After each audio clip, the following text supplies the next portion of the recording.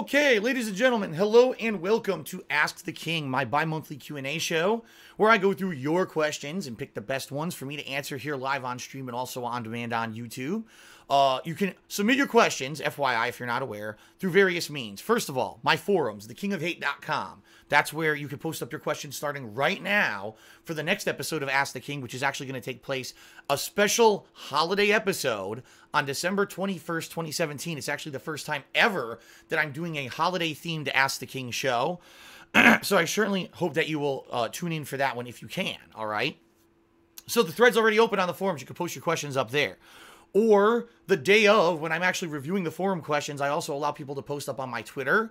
And I picked a few questions from Twitter for this episode. And right here, folks, my Patreon. If you pledge to my Patreon, there is a perk level, meaning if you pledge a certain amount, you will be able to get your question answered for sure here on the show. And in fact, a significant amount of questions that I'll be going through today on Ask the King will be from patrons. So that really, honestly, if you absolutely want to get your question answered live on the show, that's the best way to do it, okay? So it's October 26, 2017, folks. And we are in the midst of an incredibly busy hardcore gaming season this year. It's just nuts how crazy busy gaming has been this year. So many good releases already. I mean, just the past few weeks, games like Shadow of War, Assassin's Creed Origins, and South Park: The Fractured But Whole have been absolutely outstanding releases. And then, of course, every once in a while, you get a stinker, which you know is going to happen. And sadly, this year, it's WWE 2K18. Playing through my career mode was absolute atrocity, how bad that fucking game was this year. So, you know, you get hits or misses, but at least we've had a lot of hits, right? And everything's been going good. My streams, people have been coming out every day to check out my gameplay streams. In fact, tonight I'm doing a midnight release, which is really 9 p.m. for me because it's Pacific time, release of Wolfenstein 2. I'm going to be playing Assassin's Creed Origins and Super Mario Odyssey shortly. So it's going to be nuts. It's been so busy for me. It's a rarity that I actually take the time to do Ask the King during this gaming season. But I said, you know what? What the hell? I'm going to do it because it is the time. It's been 2 months. You've got plenty of questions saved up for the show. And I'm pretty excited. I'm pretty excited for your questions. So let's get to it. Okay, folks? So we're going to start with patron questions. We've got quite a lot of these, so bear with me, folks. We got to get through a lot of questions from the patrons this time around. First question from Timic83. He says, do you think there will ever be a video game crash similar to the ET crash due to the oversaturation of the market? If you don't know what Timic is referencing, back in the 1980s, there was a big home console video game boom, all right? And what happened during this time period is Atari, the Odyssey, what was the third one? There was like 3 or 4 major home consoles that exploded. Arcades, video arcades started opening up throughout the country of the United States. Video games became a huge part of pop culture during the 1980s. And then what ended up happening was that there was so much going on, oversaturation with these video games and too many consoles and too much competition that there was a big video game crash. In particular, the biggest case of this was a video game called E.T., the Extraterrestrial. You guys might remember a movie called E.T., right, from Steven Spielberg. Well, this was the video game tie-in for all the home consoles, okay? In particular, it was actually the Atari. It was the mass-produced for the Atari. I'm not even exaggerating. They made hundreds of, I don't know if the answer is actually hundreds of thousands or millions. They made a ridiculous amount of copies of E.T., thinking this game would be the biggest selling game ever since the movie was so popular, all right? The game was a piece of donkey shit. It was a little, not even 8-bit at this point, just a little pixelated E.T. walking around going blip, blip, blip, blip, blip. And you have to eat Reese's Pieces that were just a single pixel on the screen. You would constantly fall in holes. And you had to hold a trigger button to get your E.T. to levitate out of these holes. It was basically a really bad game. Some of the worst sound effects I've ever heard in a video game. If you actually play this game with the sound on, it can actually hurt your ears. And I don't know what made them think that these was like a good game at all, all right? By far one of the worst games ever made. I owned it. I actually owned it for the Atari 2600. I had a 7800, which was the higher model. See what I mean?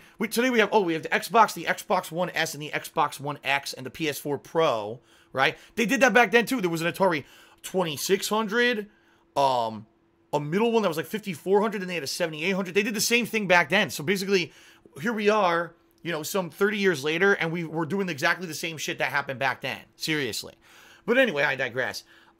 They made so many copies of this game, and it didn't sell. No one wanted this game because the game was a piece of garbage, and it basically, the entire industry crashed. Like, they had all these games were being mass-produced, and no one was buying them, and a lot of these companies ended up either going out of business or basically lost a ton of money because the industry grew so big, there wasn't enough demand for it, and a lot of the games ended up being terrible and flops and just failed miserably.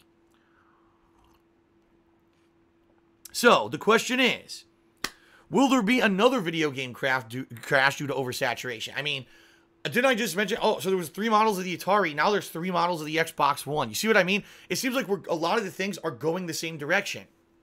If you look at a lot of games today, you would think that games like Middle-earth: Shadow of War, The Evil Within 2, these games would be ginormous sellers, right? But they're not. If you actually look, there's been a lot of reports that these games are not selling the way they used to. When you used to get a game developed by a well-known game developer like, say, Cliffy B, right? The guy who behind Gears of War. Those franchise, anything he would make should turn to gold, right? Well, he made Lawbreakers this year, and it flopped miserably.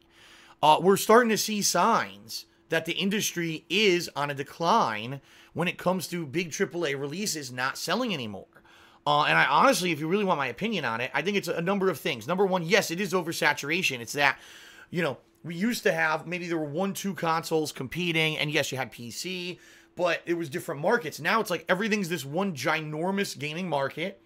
And when you have so many options, gee, do I buy PS4, a PS4 Pro, an Xbox One, an Xbox One S, an Xbox One X, a Nintendo Switch? Do I get a high-end gaming PC? See what I mean? There's so many choices now that it dilutes the market.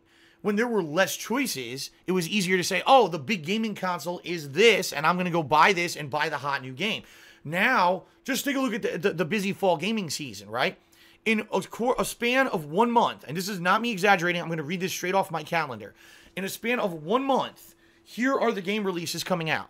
We had Middle-earth: Shadow of War, The Evil Within 2, South Park: The Fractured Butthole, Assassin's Creed Origins, Wolfenstein 2, Super Mario Odyssey, Call of Duty World War II, Sonic Forces, Horizon Zero Dawn, The Frozen Wilds, Need for Speed Payback, Star Wars Battlefront 2. By the way, I didn't mention any of the episodic games that released during this time period.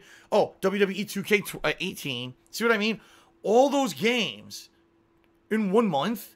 You understand how crazy oversaturation we're getting now? Like, it's out of control. It's to the point where there's no way that even if you're the most avid gamer on the planet and you're filthy rich, you still couldn't play all those games in a month. So this is what's happening now, is we're getting cannibalism of high-profile games. It's not like it used to be. It used to be in the 90s, a high-profile game would release, and that would be the game.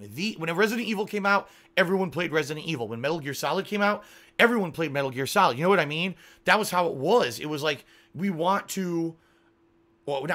there was a overwhelming amount of hype behind the big release, and everyone would play it. It's not like that anymore. Now a game comes out, it's like, well, what do I play today? Do I play Assassin's Creed Origins, or do I play Super Mario Odyssey, or do I play Wolfenstein 2? I don't even know. All 3 games got hype behind them, and this is what happens. This oversaturation, and the market can't support it. There's not enough people out there buying video games to support this kind of crazy habit of what's going on here. So, that's the bottom line. Will we see a crash, per se, like we saw in the 1980s? I don't know if we'll go that far.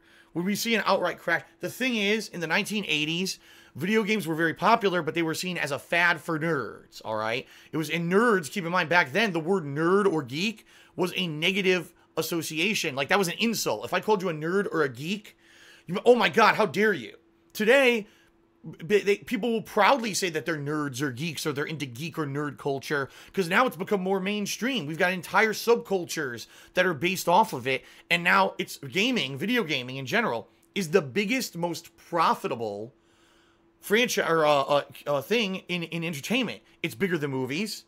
It's bigger than music. It's bigger than TV. It's actually bigger than everything, okay? It really is. It's the largest thing going on right now is gaming.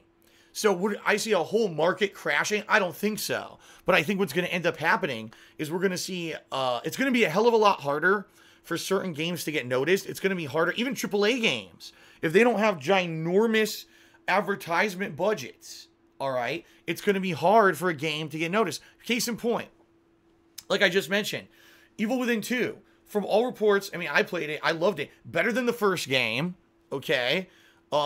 Many improvements, giant, really good story. Everything about Evil Within 2 was an improvement over the first game. The first game was a massive seller. 3 years later, Evil Within 2 hasn't sold as much as the first game.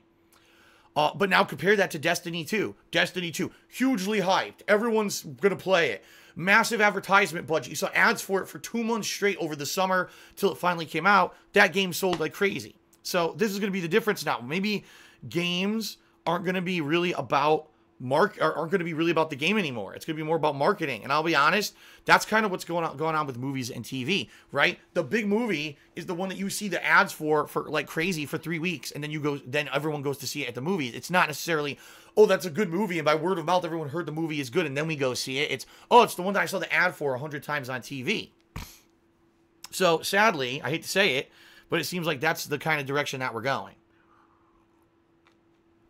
Will we see a market crash of video games? I don't think so. But I think what we're going to see is we're going to see less games from big AAA game developers that are going to become the bestseller of the year. We're going to see a lot of things that are different. Like, for example, PlayerUnknown's Battlegrounds, right?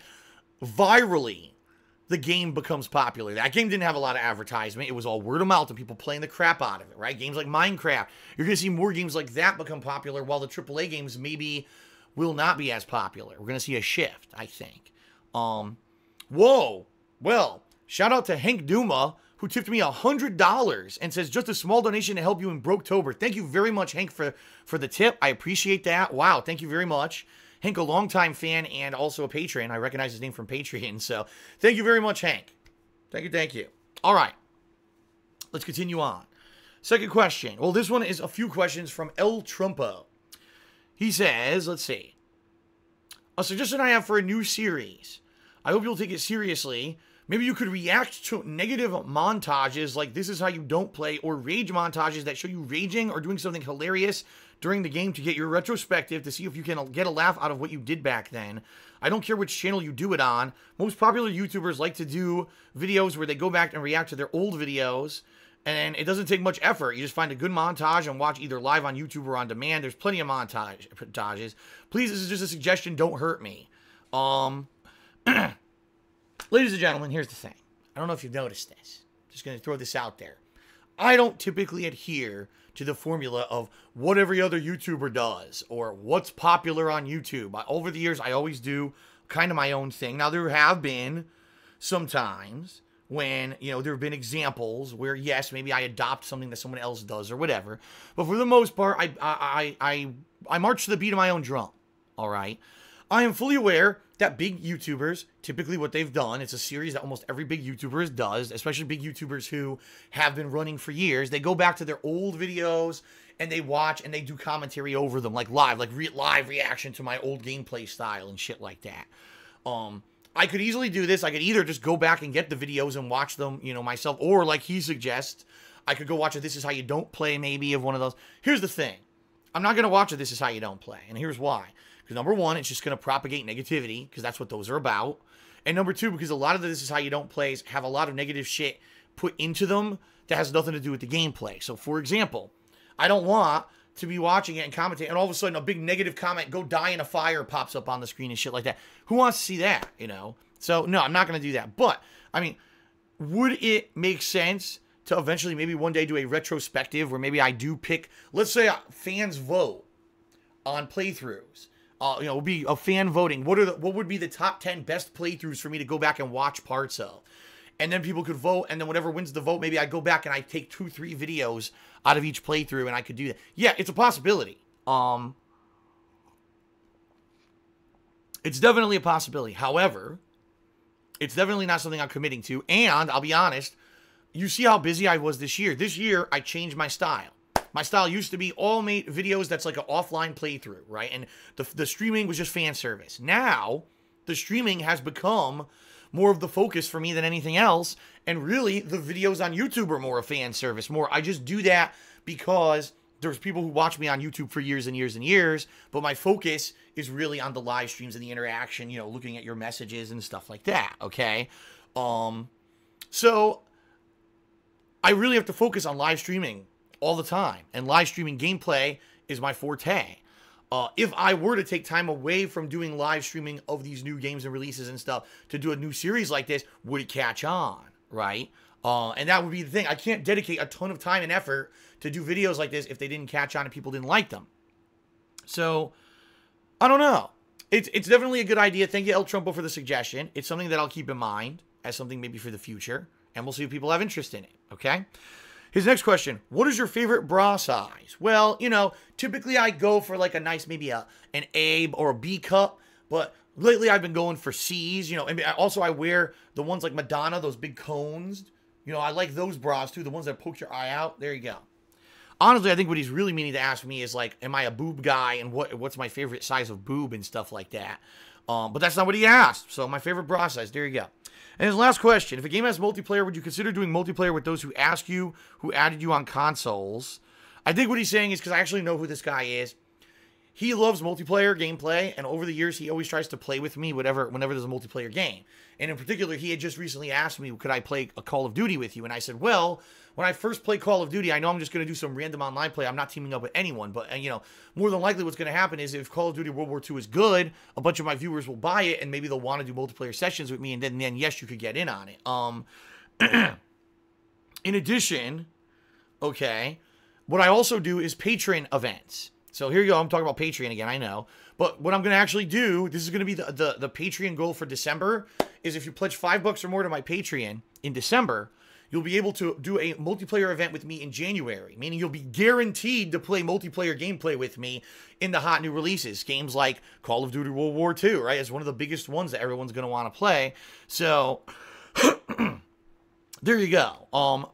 That's kind of how I do it. Usually I just do random multiplayer. If there's a game that I really like to the point where I want to play it at length, then yes, I will do multiplayer lobbies where people can join me. I mean, even with Marvel vs. Capcom Infinite, I did a lobby where I challenged all my viewers, right? Stuff like that. Okay. These next few questions are from Nick. So let's go through Nick's questions. His first question, he says, given your current financial situation, would bankruptcy be a valid option? This is coming from someone who doesn't understand how bankruptcy works, so it would be nice if you could explain it. Well, I'll be honest with you, Nick. I don't know the ins and outs of bankruptcy. I know how it works. I know that there's qualification. You need to be qualified for bankruptcy in various different ways.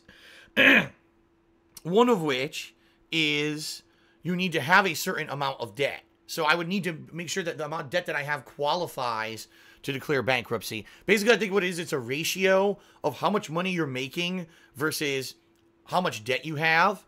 And then you can qualify for certain levels of bank or certain types of bankruptcy where basically you'll say, yeah, there's no way you'll ever realistically pay off the debt because of your financial situation. And you can declare bankruptcy. And what that does, it negates certain things. It doesn't negate everything. A lot of people think, oh, it just wipes the slate clean. No, it doesn't actually. I think in this case, what would happen is certain revolving debts, like my credit cards, would be written off, but other things would not. Installment loans in particular, a lot of the times do not get written off. You're still responsible for those. Let me put it this way. Bankruptcy, all right, would only happen like as a last resort. For example, I doubt they would even allow me to declare bankruptcy right now because I own two homes. I own this house in Washington and I have the condo back in Connecticut that I can't get rid of. I'm stuck with it. I think what they would actually require me to do would be I'd have to sell this house first in order to declare bankruptcy, which means I'd have to move back to the shitty condo in Connecticut, which I don't want to do. So, you know, and in addition, there's other things that I could do if I did get to the point where it was so bad that financially I couldn't pay the bills and make ends meet. What I would probably do, honestly, is call my credit card companies and talk with them and explain the financial situation. Say, look, here's my income. It's declined over the past year. Every year, year after year, I'm making less and less. And, you know, the money spent on these credit cards was to, you know, things years ago to finance the house and keep things afloat and keep the business afloat. And there's no way I could pay it off. So what I would do is negotiate with the credit card company and say, I still want to pay you. I just can't pay you what you want me to pay you on a monthly basis. So what would end up happening is all my credit cards would basically get closed. I'd never be able to use them again, but maybe they would negotiate so I pay half what the minimum monthly payment actually was. Now that would suck because it would probably take ridiculous amounts of time to pay off if I ever would pay them off. And it would hurt my credit too, but it's still a better option than like losing the house, right? So that's kind of, the situation. Bankruptcy would be like if things insanely got bad. Like let's say on top of all my financial troubles already, and then, by the way, there's other stuff going on behind the scenes too that you guys don't know about that I've alluded to and haven't given you the full story on. If everything went horribly wrong at once, like let's say I had a debilitating disease and I couldn't even work, right? And something else crazy happened, and now there was literally no way that I could make money and pay the bills, then maybe I could declare bankruptcy. But that would be like the last case scenario on top of everything, okay? Okay. This is the next question. He says, would it really be that bad if you moved back to Connecticut? You could move in with your parents and repurpose the condo as a studio. Not how it works. First of all, I couldn't move back in with my parents. The house is completely different now. They have their own stuff set up there. And that would be ridiculous to move back in with my parents. It just sounds 35 years old. Let's move back in with my elderly parents. Would not work. Okay, that's number one. Number two, the condo could not be repurposed as a studio. That's not how it works. There's actually legal ways that you have to do to qualify it. And so basically it wouldn't work. I already checked with an accountant, in the past. And he said, no, that condo in Connecticut could never be repurposed as like a home office or studio. This, where I am now, is a home office because this room exclusively is used just for work. I don't do anything else in this room but for recording and streaming, and that's it. Therefore, that's why this is qualified as an office, and it's a big tax write-off for me. So no, moving back to Connecticut would not work. I wouldn't get the tax write-offs I get now. My quality of my content would go down because I wouldn't be able to do soundproofing like I have now. It would basically be a massive dip. I would be going back, 3-4 years in quality. My internet, right? My internet would always used to have issues there. My internet would be down for days and shit because it's the same condo facility with the same shitty internet in the basement, the same fucked up stuff. The weather, everything. It would be basically the worst case scenario would be if I have to go back to Connecticut because everything would be worse. My back would probably get fucked up again because I have to shovel snow again. It would just be awful. So I'm really, doing everything I possibly can to stay out of there. All right. All right.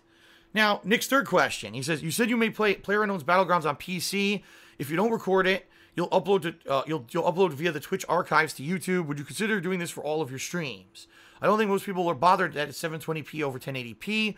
Also, it would make uploading easier. Twitch has a feature to automatically split the stream into 15-minute chunks, which would give videos a consistent length. I've already explained why I don't do this.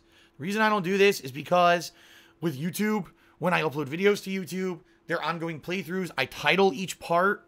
I do all this stuff specific for these videos.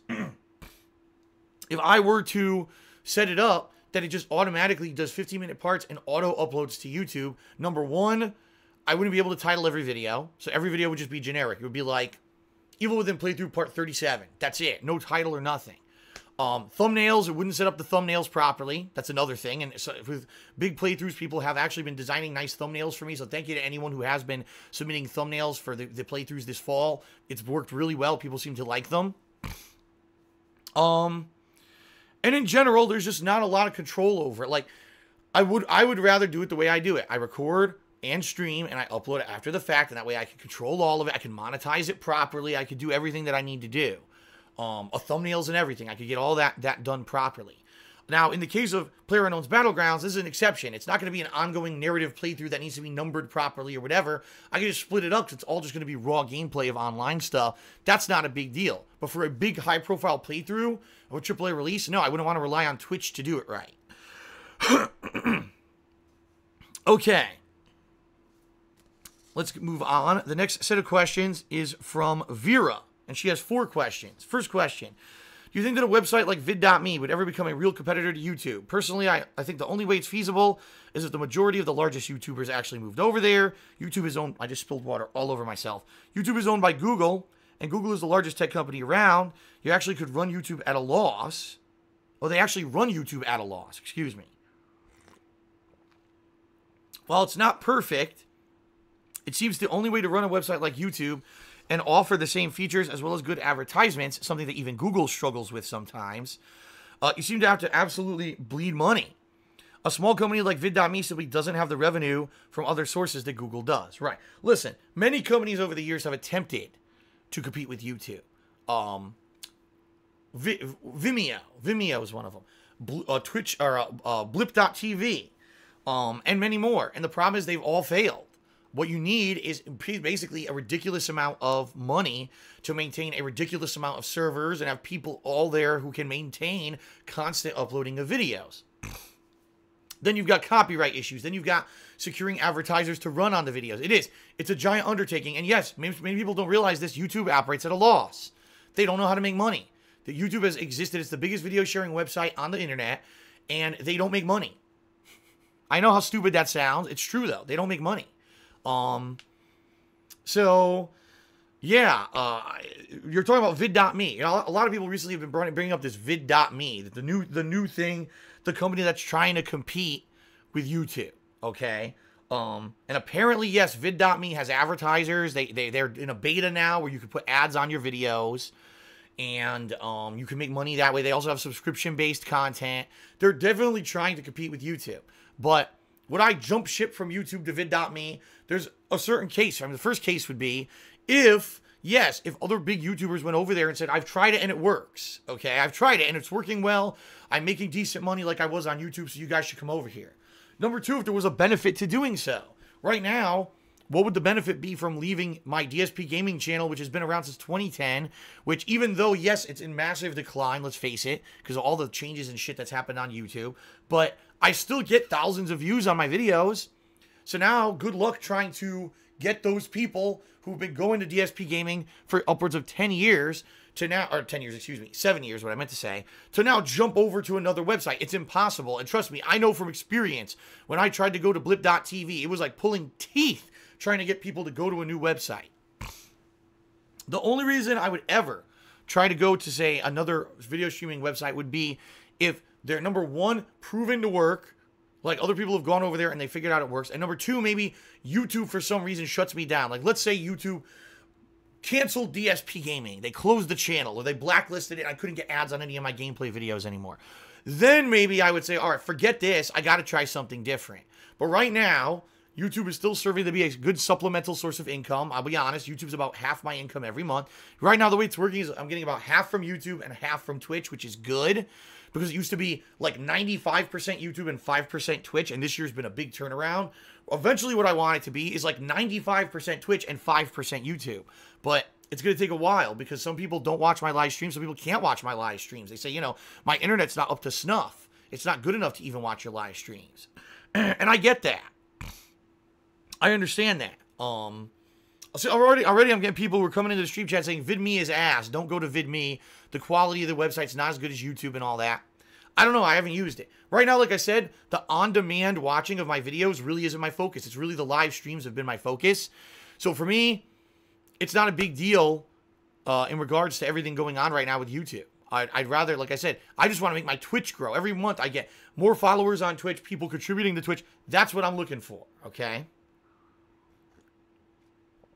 Okay, next question from Vera. She says, you recently played games like Danganronpa that don't fit the mold of what you've known for playing games like fighter shooters and RPGs. What genres have you never really streamed before that you'd like to try out on Twitch but haven't had the chance because of new releases and other factors? Geez, I've covered most genres when you think about it. However, I mean, I've never played a MOBA, right? I really haven't. Turn-based style combat games, League of Legends, Dota 2, those kind of games. I really haven't dabbled in that at all. And that's one of the hugest genres on Twitch are those games, and I've never played them. Would I ever want to? I don't know. I mean, I'm sure there's a giant learning curve to jump into these games, and they already have these established communities, and I've heard if you try to get into them, it's very toxic. If you're not playing at a high level, people will just fucking rip your new asshole. So I don't know. That's one. I don't know. What other genres of game haven't I tried? I'm trying to think. Is there really? For years it was Minecraft, but then I tried that. All right, that's a good example. Try Hard for Life says, what about MMORPGs? True. I've never really gotten to an MMORPG and live streamed it or whatever. The thing is, the time that I tried to do World of Warcraft, look what happened. I tried to do World of Warcraft and I just got monstrously trolled, and Warcraft literally had zero protections against it. There was nothing I could do to save myself from that. So, I don't know if I could ever I don't think MMOs really fit the norm of a game that I could play, because I would just get massively trolled. I guess that's the answer. It would be MOBAs and MMOs are the two that I really haven't dabbled with. And I don't think that MMOs would work. And I think MOBAs, honestly, would be too much of a learning curve. All right. Next question. What do you think went wrong with the new Life is Strange game, particularly in terms of plot and dialogue? While the original game had some cringy dialogue and a pretty melodramatic plot, the cringe was at a level that I could expect for girls around that age. This one takes the cake. It takes it to a completely new level. It's unrealistically stupid at times. I don't know. You know, you got to see. I think what people were saying is it's not exactly the same dev team that worked on the Life is Strange Before the Storm as who worked on the original game. That could be it. It could be a new writing team that stepped in. But I agree, the dialogue for that first episode of Life is Strange was terrible. The dialogue was unrealistic, over the top. And honestly, I think the reason that the original Life is Strange game worked is because you had this element of, time manipulation. And you could go back and change things. And there was the mystery of how the time manipulation came into place. And what kind of crazy things could happen with the time manipulation mechanic, right? People getting shot and stuff. It was pretty crazy. In the Before the Storm, it doesn't exist at all. There's none of that. There's none of that stuff. Therefore, you've took the element that made the game fun and unique and interesting and made that cringeworthy stuff bearable. You removed it from the game. So obviously that's going to affect the game. And I think that's why this new Life is Strange game isn't nearly as good as the first one, because you took that element out that made it interesting and unique. You know, what are you going to do? And the final question, a company called Scientific Revenue have started to develop methods so that mobile games will offer players different prices for the same exact microtransaction based on how the player behaves. Is it ethical for games to charge different prices to different people like this? I can't really comment because I don't understand what this means. Like, what criteria are they using to judge different prices? Would it be like two people walk into a store? One guy's dressed nicely. He's coming in a business suit, a briefcase. It looks like he's a big money earner. And he wants to buy, I don't know, an iPod. I said iPod, like an iPhone. And the guy's, okay, for you, sir, that's $599. Then a guy comes in, tattered clothing, walks in, it looks like he's been through the ringer. Looks like he probably doesn't make a lot of money. Maybe he's a construction worker. Or maybe he's even like a guard. Who knows what he does? Some kind of low-income job. Comes in not looking good. Same iPhone. And they say, oh, for you, sir, it's $199. Do I agree with that? No. That's ridiculous. Everyone, there should be a price point for things that is the same for everyone. I don't know what the situation is here. Okay. So, that Anana Bear is actually talking about it. He says this is one of his questions. I guess Vera wanted to get an answer, so she asked it as her patron question. He says they're going to use things like when you get paid, how long you play the game, what kind of phone you use to give different prices for the same microtransaction. So if you're playing the game on a cheap phone, it'll be cheaper to buy the same stuff. If someone's using an iPhone, it's more expensive. I don't agree with that. I think that's stupid. Right now, there's actually discrepancies because people who play games on Android versus iPhones. So, from what I'm to understand, some games you could buy credits through the Amazon store with Droid, and then you get a discount. And therefore, people have been buying stuff on certain mobile games, and they get it's cheaper for them than people who are playing on iPhone. I've seen that before. I don't agree with that. Because here's the thing. Mobile games are pay to win. They just are. And everyone knows it. Mobile games are pay to win. You have to pay a ton of money in order to be the best. I play mobile games, and I don't care about pay to win. So guess what? New character comes out. Typically, I'm waiting weeks, months. I'm grinding in a game in order to get the new character because you can earn all that stuff for free. It just takes a lot of time to get it for free versus people who pay up right away can usually get the new content right away. So, yeah, I don't agree with that. I think that everything should be equally priced. You shouldn't have one person getting a discount on it while other people don't. But let's face it. I mean, the whole thing, mobile games is a slippery slope. A lot of people argue it's gambling because when you spend currency in these games, you don't necessarily even know what you're getting. You might have the loot box syndrome, right?